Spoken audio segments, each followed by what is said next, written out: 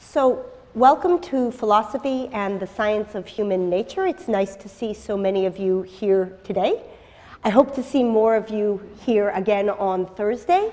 And my goal today is to try to give you a sense of what kind of course this is going to be so that you can make an informed decision about whether this is a course that you actually want to enroll in for credit.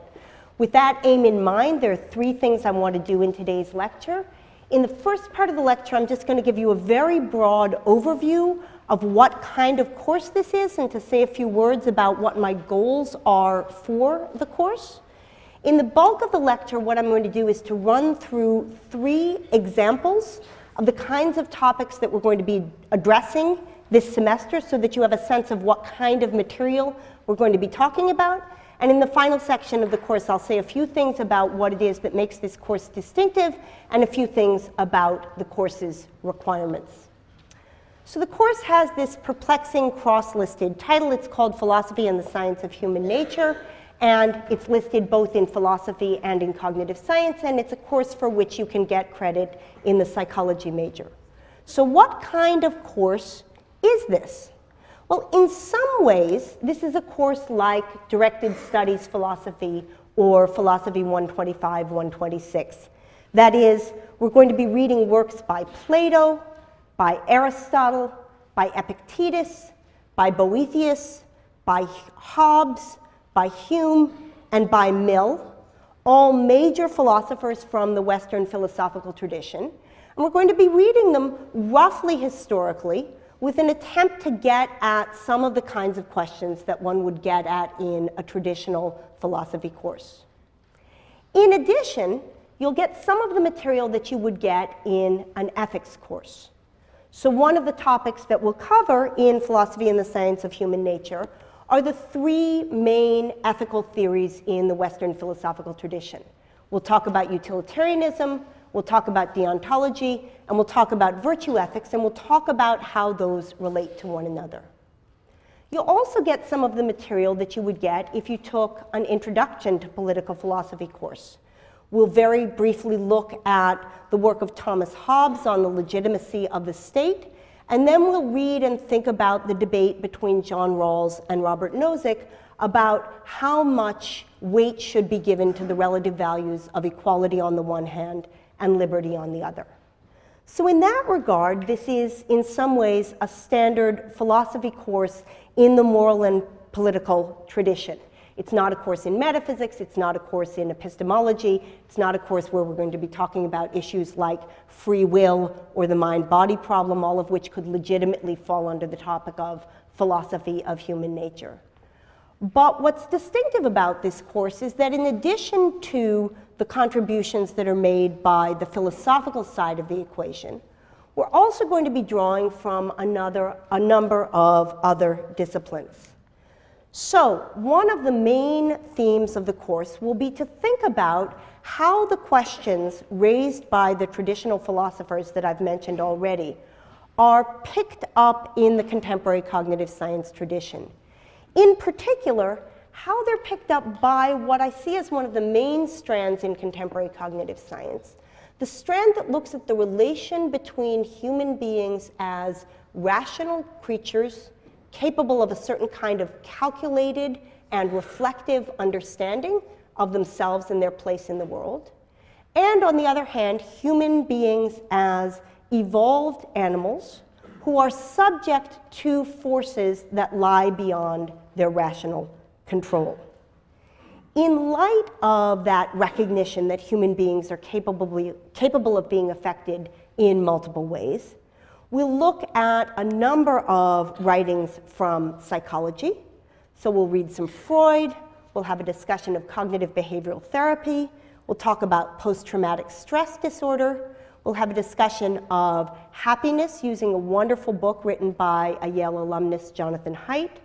We'll look at some work on self-regulation, on love and friendship, and we'll also look at empirical work on topics like moral reasoning and punishment, and social psychological work on situations and attitudes. So a lot of the material that we'll address in this course will come from psychology.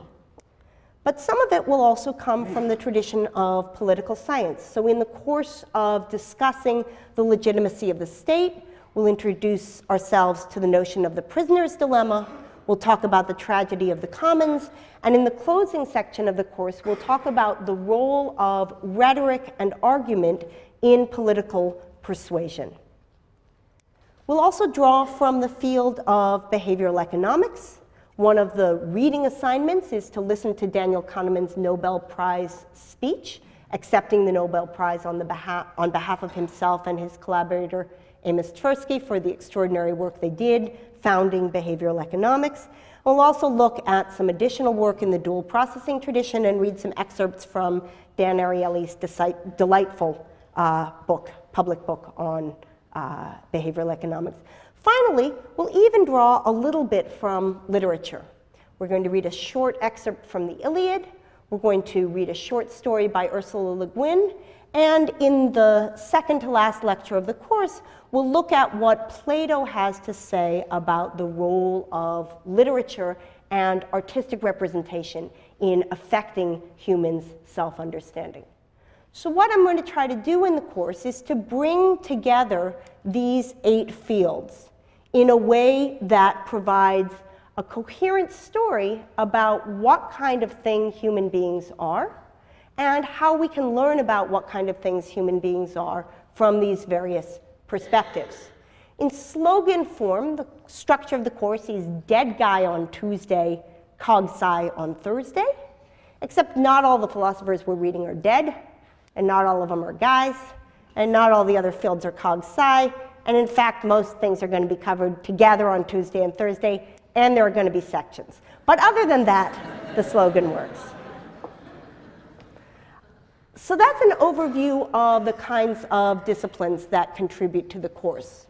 Let me say a bit about the specific topics that I hope to address in the course of the semester. So the first overarching topic, and I've roughly organized the syllabus under these 3 topics, but in some ways, each of them will keep re-emerging throughout the semester. The first topic is the topic of happiness and flourishing. What does the ancient Western philosophical tradition say about what it takes for human beings to thrive in a meaningful sense? And how does that connect to work that's been done more recently in various literary and scientific traditions about what it is that enables human beings to flourish? What is it about human nature that can give us some clue about what kind of thing authentic happiness might be? That's the first set of questions that we'll address. It turns out that the ancient philosophers' answer to that question is that human beings thrive when their souls are well ordered, to use the ancient metaphor, when the parts of their souls that might pull in different directions are in a certain kind of harmony. And the ancient picture is that when that happens, human beings behave in a moral way. And so the second part of the course will look at both what it feels like from the inside to behave in ways that are conventionally considered moral, and from a higher level, what it is that we mean when we say that an act is moral or immoral. So as I mentioned, we'll look at the 3 main Western philosophical conceptions of morality, and we'll also look at some interesting related questions, like why is punishment justified when it is? And is the justification for punishment psychological or ethical? And in the final unit of the course, we'll move beyond the individual into society as a whole and ask some questions about what it is that makes political structures legitimate and how it is that states or civic institutions ought to be organized in order to allow human beings to flourish. So those are the 3 main topics that we'll be addressing, and as you can see on the syllabus that I've handed out, there are highlighted examples of a few of the particular topics we're addressing on page 1 of the syllabus, and a much more detailed set of questions on pages 3 and 4. But in addition to being about the content of these questions, this is also a course that's going to encourage you to think about the methodology of each of the disciplines from which we're drawing. So it's my goal to introduce you to a number of traditional philosophical discussions of the human condition, but it's also my goal to get you to think about what these philosophical discussions have in common and why it is that thinking about things in the way that philosophy thinks about things can be valuable for answering questions that we care about. And we'll do something very similar with respect to the other disciplines. We'll look at the literature from psychology and behavioral economics and political science and literature, and we'll ask, what is it about this distinctive approach to answering these questions that provides us with a complementary insight on the issues that the philosophers have raised? And finally, I'm going to ask you to think not only in the context of this class, but in the context of the other classes you're taking, about the ways in which the material to which you're being exposed sheds light through multiple disciplinary perspectives on the set of questions that we're concerned with. So that's the opening segment of the lecture. That's what I had called the overview and course topics section of the class. And what I want to do now is to give you 3 examples of the kinds of topics that we'll be addressing this semester. So the first example I'm going to give is actually drawn from the reading that we'll be doing for Thursday. And it's a story from Plato's Republic called The Story of the Ring of Gyges.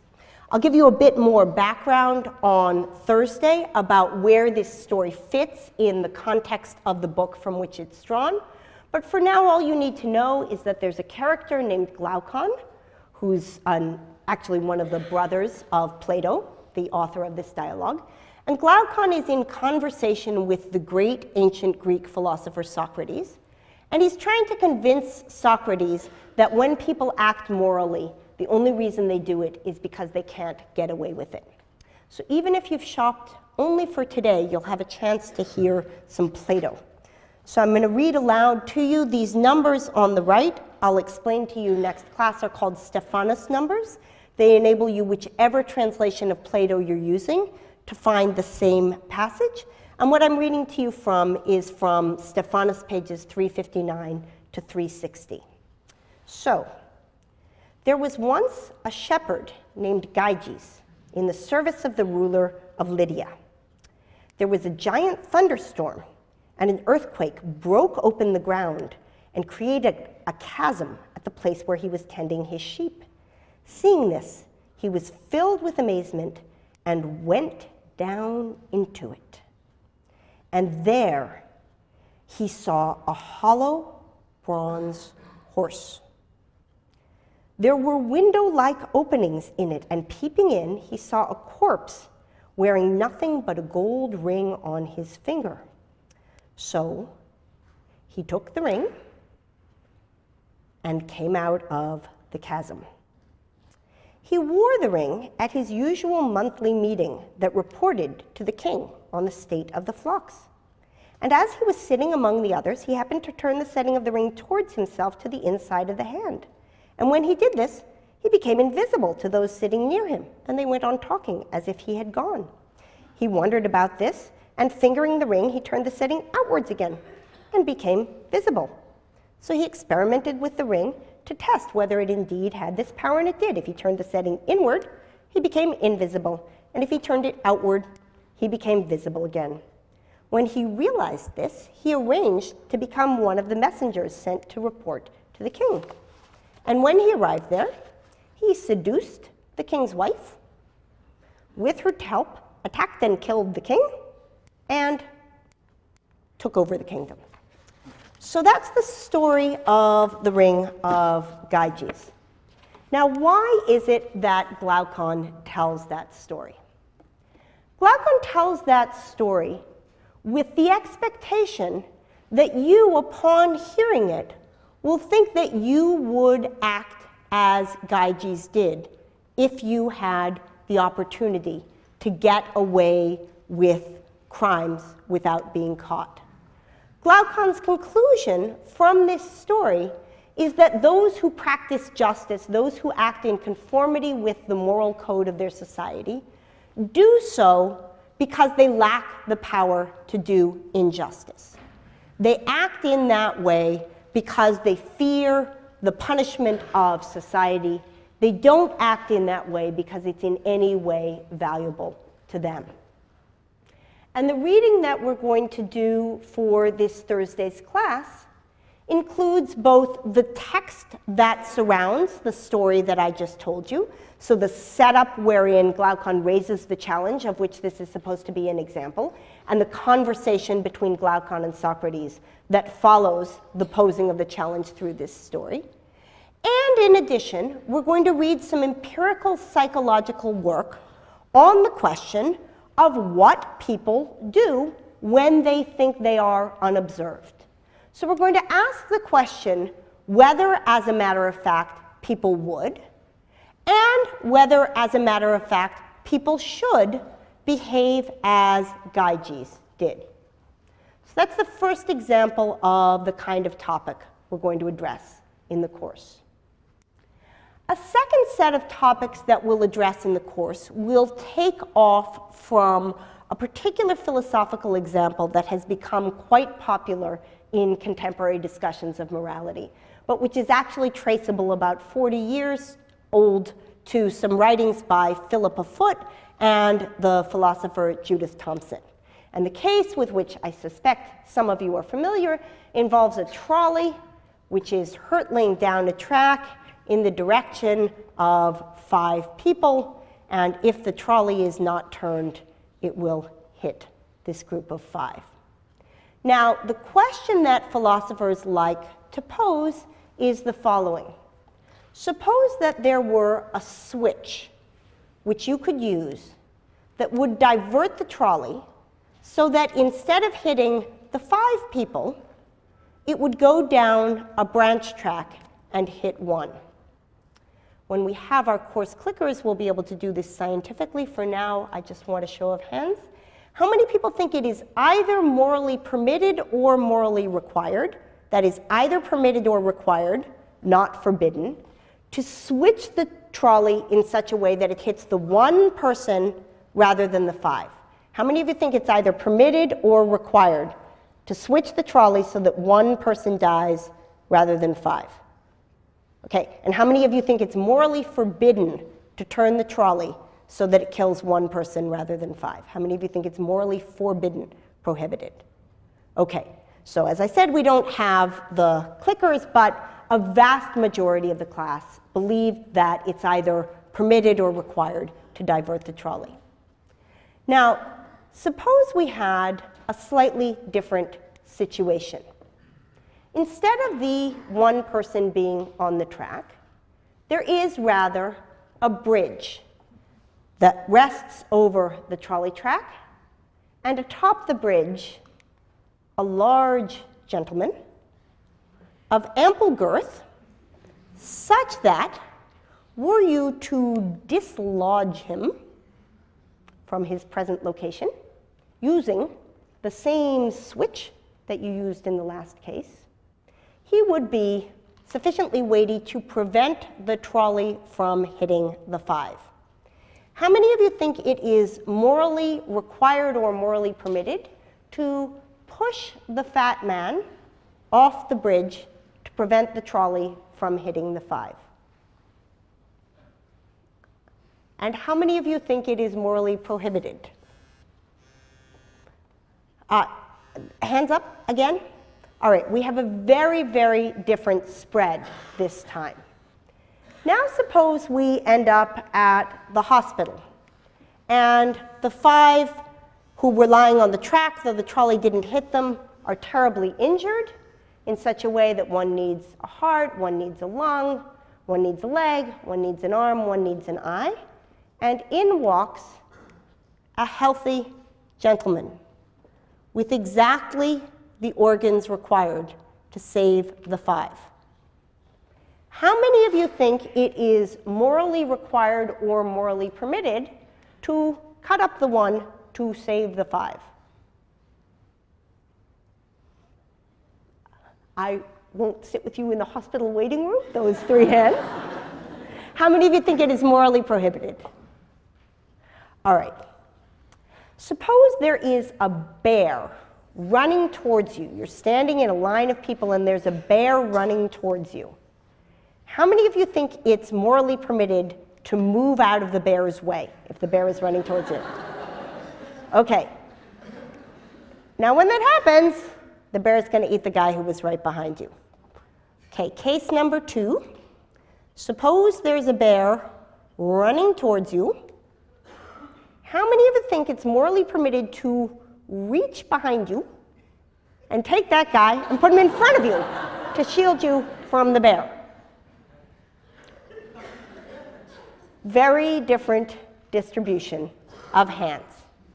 Okay, what's going on here? In the original switch case where we turn the trolley, 1 person's going to die if we turn the trolley and 5 are going to live. In the push the fat man case, if we push the fat man, 1 person's going to die and 5 people are going to live.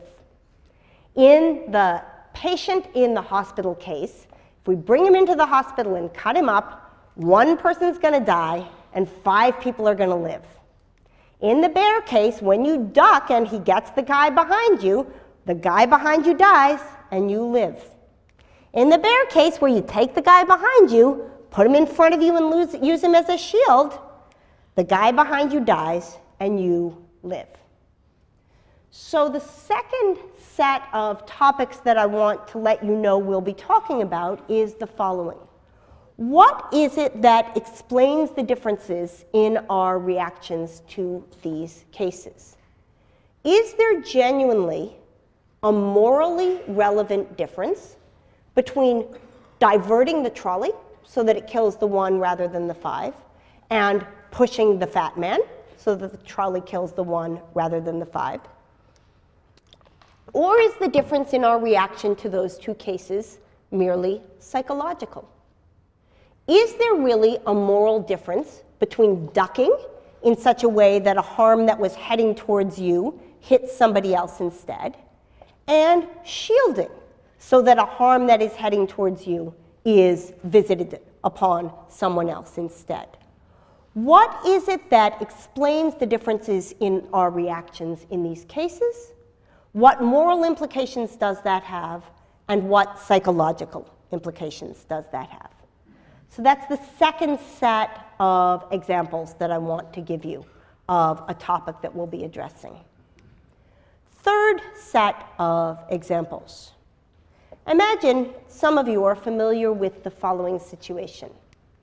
You go to the library intending sincerely to read the Plato that has been assigned to you for the next lecture, and you find yourself instead answering email.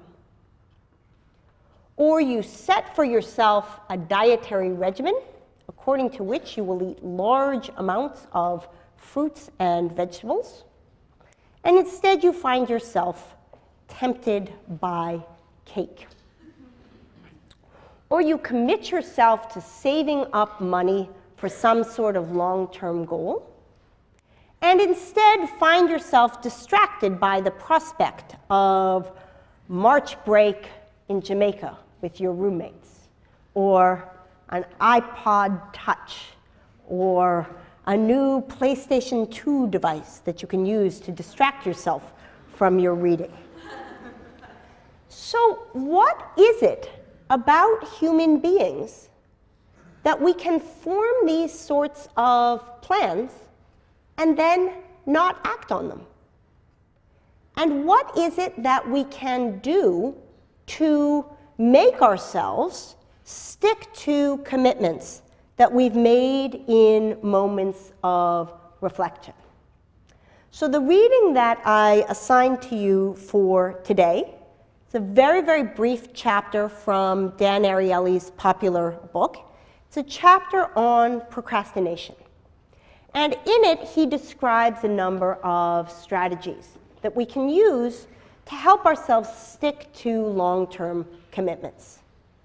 So, for example, one of the things that people do if they want to get themselves to read is that they go to the library and they surround themselves by other people who are reading. If you are in a social setting where other people are conforming to a standard that you have set for yourself to conform to, you may find yourself conforming to that standard and not doing that which you will ultimately regret. If you find yourself incredibly tempted by food that you have prohibited to yourself, it may be helpful to limit your access to it. In the chapter that we read, Dan Ariely describes an example of what he calls the ICE credit card solution, where if you have a tendency to make impulse purchases on the internet, you take your credit card and you put it in a glass of water, which you put into the freezer. And then, if you want to buy something, you remove the credit card from the freezer. And if, when the water has melted, you still want to buy it, then go ahead. So restricting our immediate access to items that are tempting is a way of getting around the problem.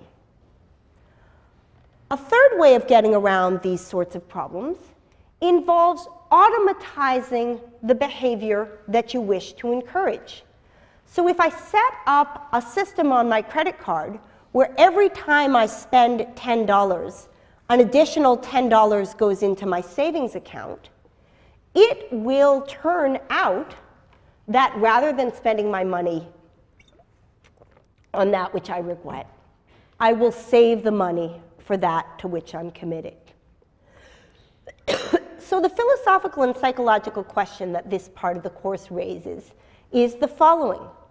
What sort of beings are there that are capable simultaneously of planning reflectively and of not acting on the basis of their plans? It looks an awful lot like exactly the sort of people that we were getting information about in our previous two examples. They're the kind of beings who have a reflective self, which is capable of reason and commitment, and also aspects of their selves that respond non-reflectively to features in the environment. So given that, what sorts of strategies are available to help these kinds of beings stick to their reflectively endorsed plans? Well, the basic answer is that there's two kinds of strategies. One kind of strategy involves increasing the relative utility of the reflective commitment, that is, making it more salient to you in whatever kind of way that reading and broccoli and piggy banks are valuable. And the other sort of strategy involves reducing the appeal of the temporarily tempting strategy, reducing access to email, reducing access to the food, making it harder to take the trip. So one of the things that we'll talk about in the context of the course, both in small ways and in large ways, is this fulcrum point of procrastination as a way of understanding a large number of social structures. Laws, moral codes, punishments, strategies for self-regulation. All of these are aspects of society that play off of the two fundamental strategies just described. They play off of how it is that either we make certain things that we reflectively endorse more valuable, or how we make certain things that we wish not to pursue less accessible. So that's the third example of the kind of topic that we'll be talking about this semester. So what I want to do in the final few minutes of the course is to say a little bit about some distinctive features of the class. So the first thing, as some of you may have noticed, is that very inconspicuously in the back of our room is a videographer. And the videographer in the back of our room is here because this class is being videotaped for the Open Yale Courses Network. That means that there is a chance that your voice will be captured on audio tape, and if that happens, we'll need to obtain your permission to reproduce your voice on the iTunes University version of this class. But it's also your chance for fame and fortune, dudes.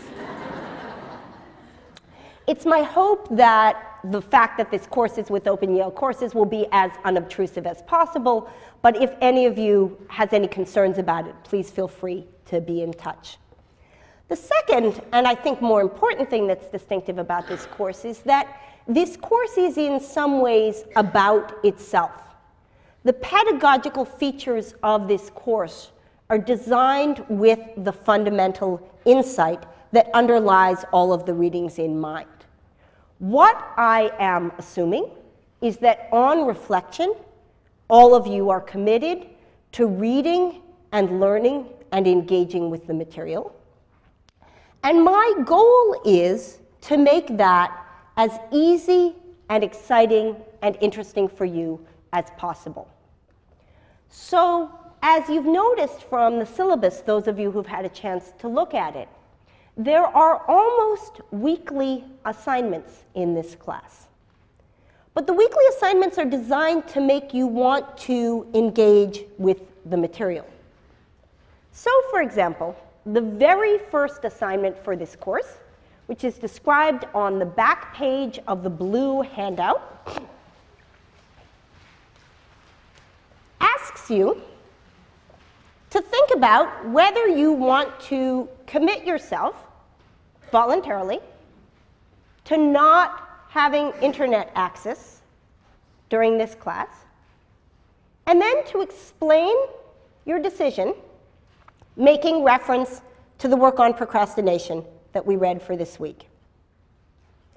Throughout the semester, my goal will be to make exercises that engage you in that way. One of the exercises involves writing a review of a short story that we read from the perspective of one of the two philosophers that we've read. One of the assignments involves designing a week of a future version of this course. So though there are 10 weekly assignments, it's my hope that engaging in those assignments will keep you connected to the course. In fact, a number of the readings on the syllabus that appears before you were suggestions made by students who took the seminar version of this course in previous years. In addition, as you saw from the trolley cases, I'm going to be asking you in the context of class to think about cases and examples. And in doing that, it's been found that making use of clickers is enormously helpful to keep students engaged. So you'll notice that the second part of next week's assignment asks you, if you're enrolled in the course for credit, to pick up a clicker at the Bass Library and to register its number on the course website. So once the course gets going, starting in the middle of the second week, we'll be making use of clickers.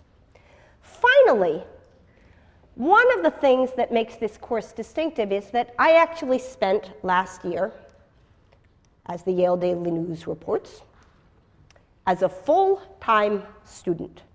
I had a grant from the Mellon Foundation that allowed me to take classes, and so I spent most of last year sitting in the back row of classrooms like this one, listening to lectures like this one, which is how I got the idea about the turning off the internet thing.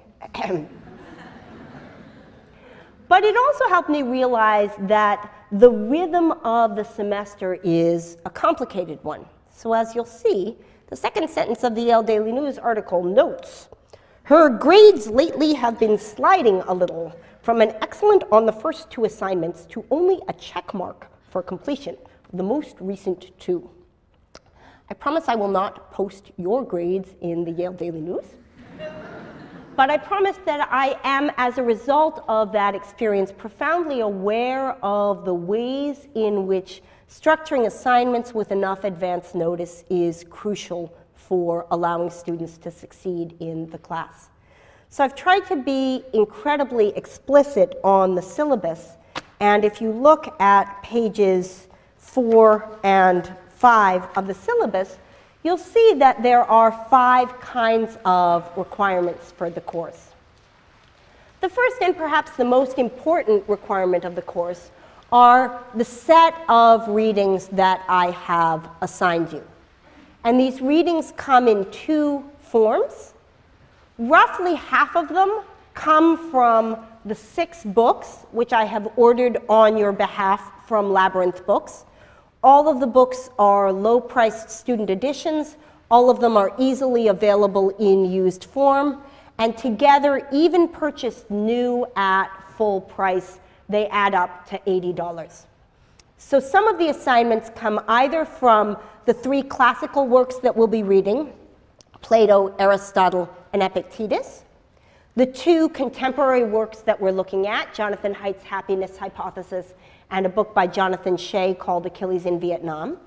And finally, I've asked you to purchase a small $15 philosophy dictionary, which is enormously useful for looking up terms and concepts with which you might be unfamiliar.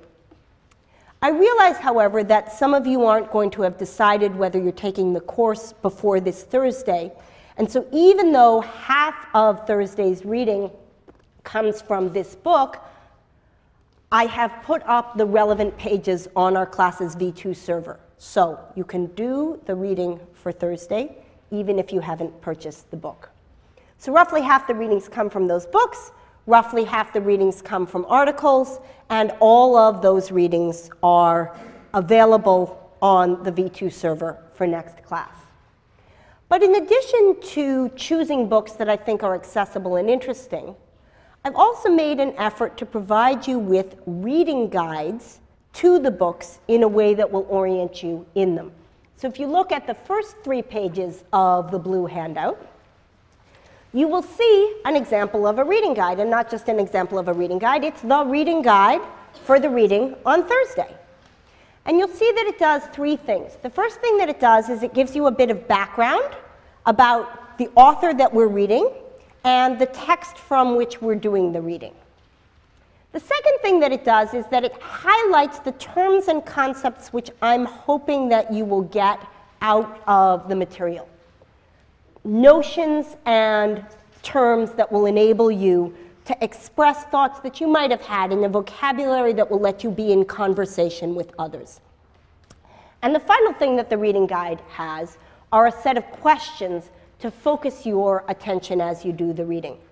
There's no requirement that you write out answers to these. You can use them to make notes for yourselves. You can use them in conversation with your classmates.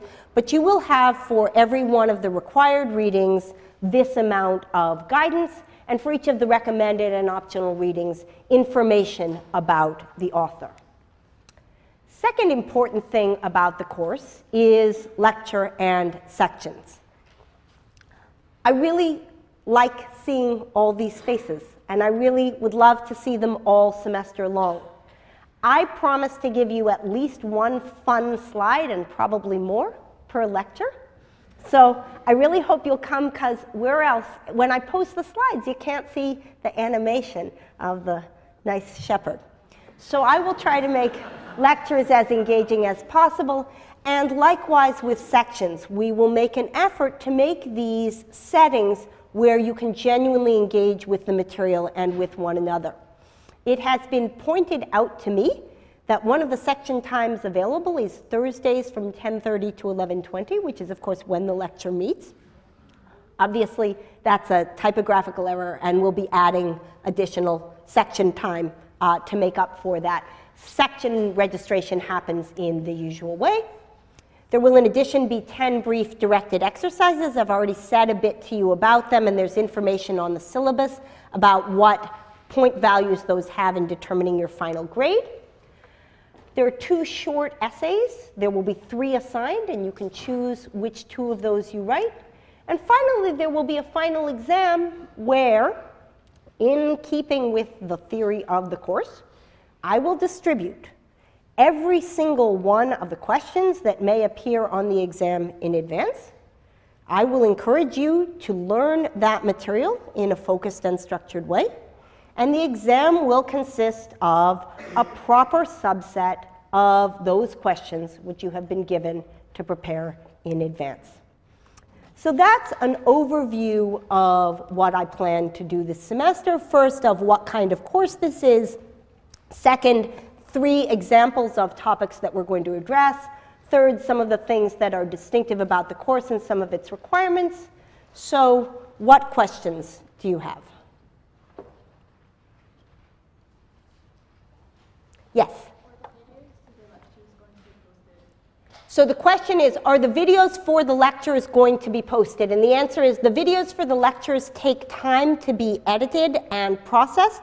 So they will be posted, but they won't be posted during the class. I will post the slides after each lecture, but as you saw today, the slides don't give you that much information. Yes? I see that there are directed exercises that have due dates. Does this mean that we have to bring it into class, or like where? Nope. Everything in the course is done electronically, so all assignments for the course are to be submitted on the class's V2 server under assignments. And the deadline for the first written exercise is actually next Tuesday at 10 a.m., but because that's still during shopping period, that exercise will be accepted without penalty until Friday.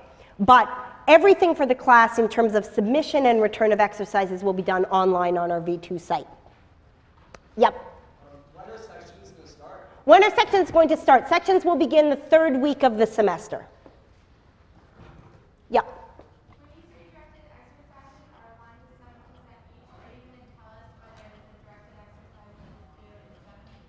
Yes, so if you look at the sample directed exercise which I gave you, which is on the back side of the blue sheet, so the question is, it says that directed exercises are 1 to 7% each. Will I tell you how much a directed exercise is worth? Answer yes. So if you turn over the blue sheet on the back, you'll see that the directed exercise for next week has 2 parts. 1, take out a clicker. That's worth 1 point.